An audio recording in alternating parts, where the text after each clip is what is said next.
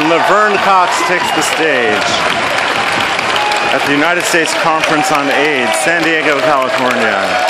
To a standing ovation in the Pat Ballroom. How you feeling today? I said, how you feeling today? Can we please make some noise for the legendary Tracy Jada O'Brien?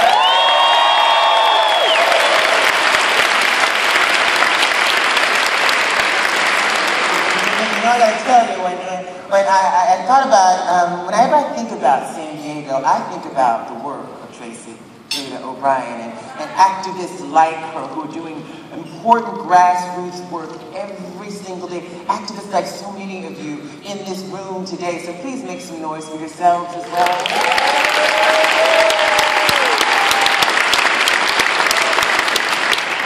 I wanted Miss O'Brien to introduce me, to remind me and to remind all of us where we came from, right? Because if we don't know where we come from, we don't have a full vision of where we're going.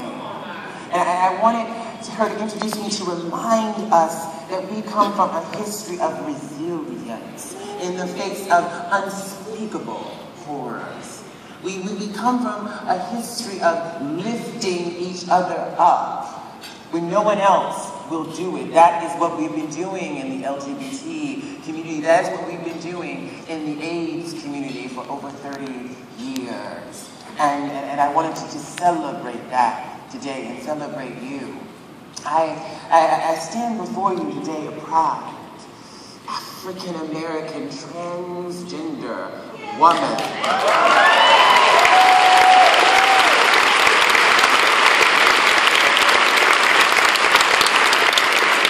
From a working class background, raised by a single mother, I stand before you an artist, an actress, a sister, a daughter, and I believe it's important to name the various intersecting components of my multiple identities because I'm not just one thing, and neither are you.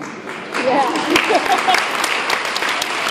I believe it's important to name these various intersecting components of my multiple identities with pride in public because when we think about the AIDS crisis, the people who are still most affected by HIV/AIDS, they are too at these intersections of various identities and practices.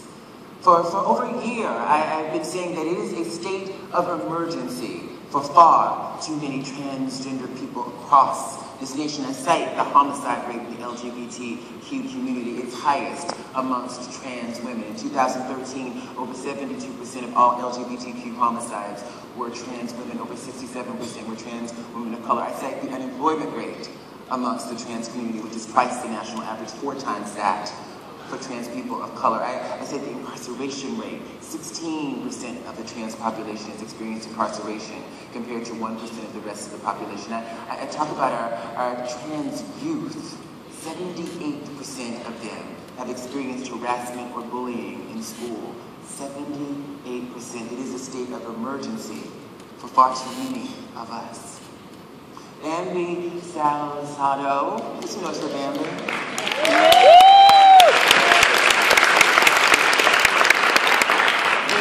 We saw her earlier, and in her words, she was so powerful. She said that I don't count, that my sisters don't count. We have some numbers when we talk about, the unemployment rate, the homicide rate in the trans community, the rate of bullying, but those numbers are inadequate. And when we talk about HIV/AIDS, the numbers are even more inadequate. Because far too often, trans people don't count. We are left out of HIV/AIDS studies. We are left out of the count. So we don't know exactly how many. Some studies suggest that we are 50 times more likely to have HIV or contract HIV than other most at-risk populations, 50 times more likely, but we're still not sure. Now, it's my belief that one of the biggest obstacles facing the transgender community are points of view that disavow our identities, points of view that continually erase us, that suggest that we are always and only the gender that we were assigned at birth. And it is those points of view that continually erase us. About 14 years ago, I was leaving a nightclub in Manhattan, where I now call home, because that's what I did at the time. I went to a lot of nightclubs. And I was approached by a couple of people who said, would you like to participate in this HIV/AIDS study? And they said to me that, we'll give you $50 and a Metro card. And at the time, I needed that $50 in that Metro card. Yes, I did. And I was, at this time, it was a couple of years into my gender transition. So I was presenting as a trans woman and living full-time as a trans woman. I started my medical transition. So I go in for the study. I go in and they tell me that this is a study of men who have sex with men. And I'm like, wait. Am I in the right place?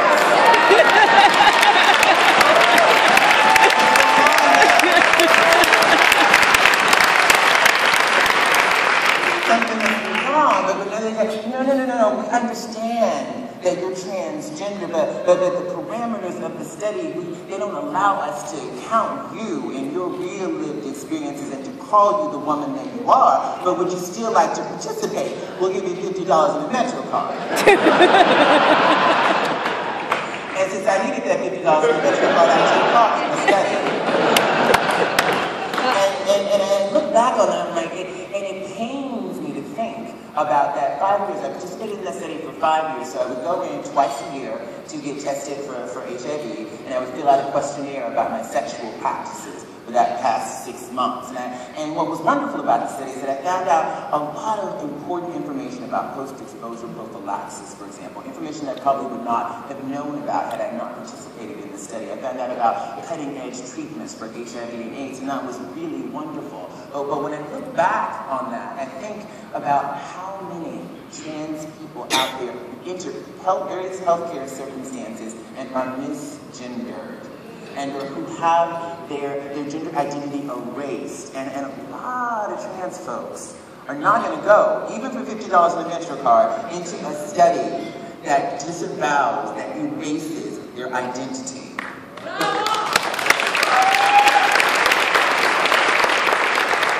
And they shouldn't have to. There needs to be more spaces that fully acknowledge who we are and acknowledge that we are the women that we say we are, that we are the trans men, for some of us who say we are, or that we might not identify as either or both. And that is so fundamentally important to making sure that transgender people are counted when we look at the people who are still affected most by this epidemic. And HIV/AIDS has been a reality for me my entire adult life, my entire sexual life. I grew up in Mobile, Alabama. And I was a church-going youngster.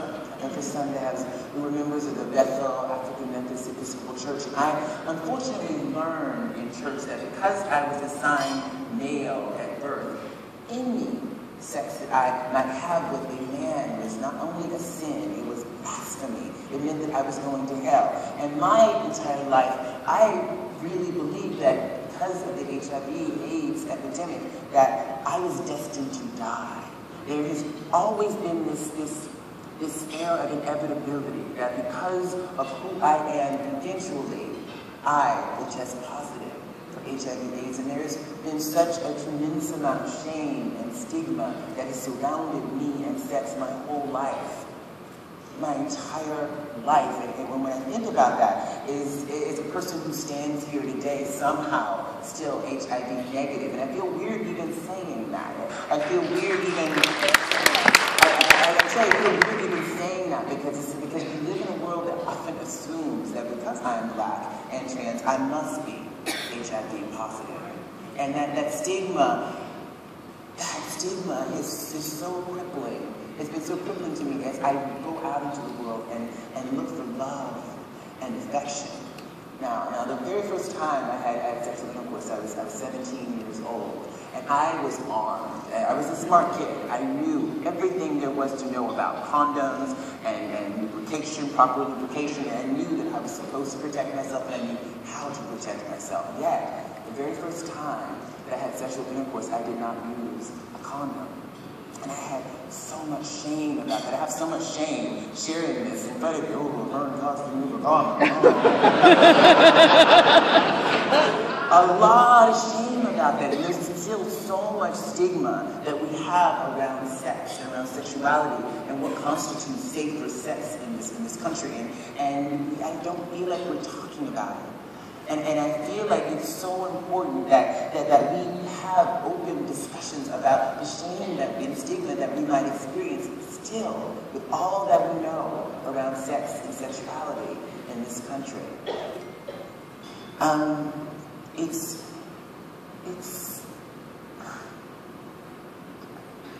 You know, and I think about where I just went now in my head is all the people who I've known, who I know now, who are living with HIV, who are virally suppressed. People who I've lost in my life to HIV/AIDS, and the ones who fought, and the ones, a dear friend of mine who didn't want anyone to know, a trans woman, didn't want anyone to know that she was HIV positive, and so she hid it, and she didn't go and seek attention, medical attention.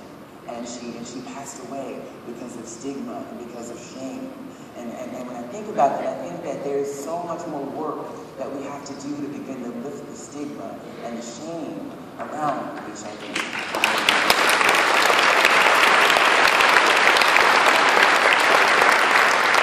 Because stigma and shame can kill us. It really, really can. Stigma and shame can kill us.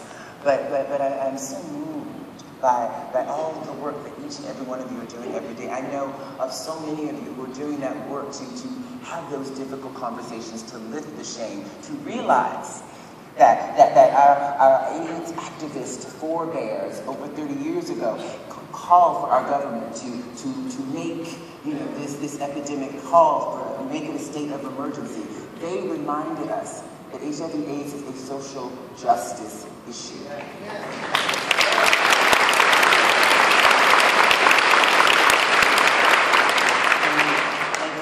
About all of those who are being left behind, we have to remember that we have to begin to fight poverty, as already has been stated today. We have to decriminalize sex work.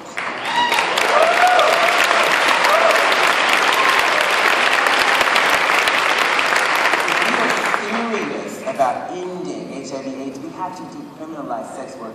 Practices of using condoms as evidence of sex work are practices that we experience here in the United States disproportionately. Now, there are places like Washington, D.C. who have banned this practice, which is amazing, but I wonder, does the community know, particularly the trans community, trans women are disproportionately profiled as sex workers, whether we're sex workers or not, and do we have that information?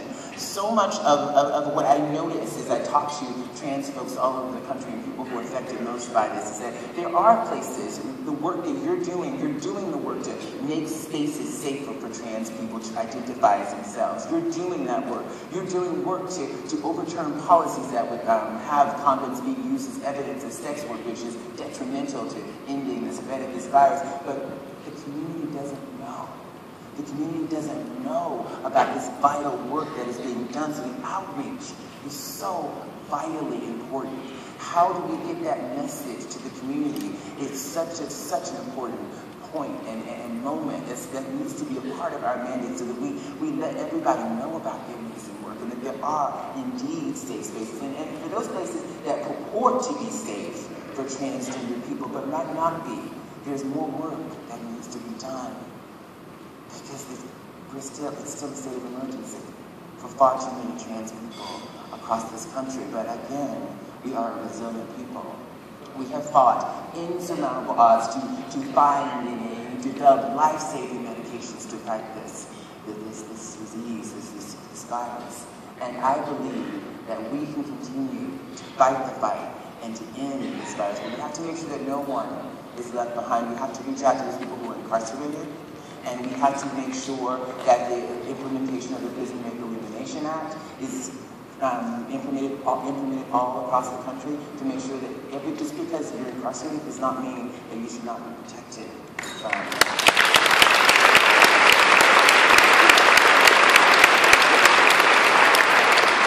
not mean that you should not be protected from transmitting the virus. And if you as you are living with the virus, that you get the life-saving medication that you need.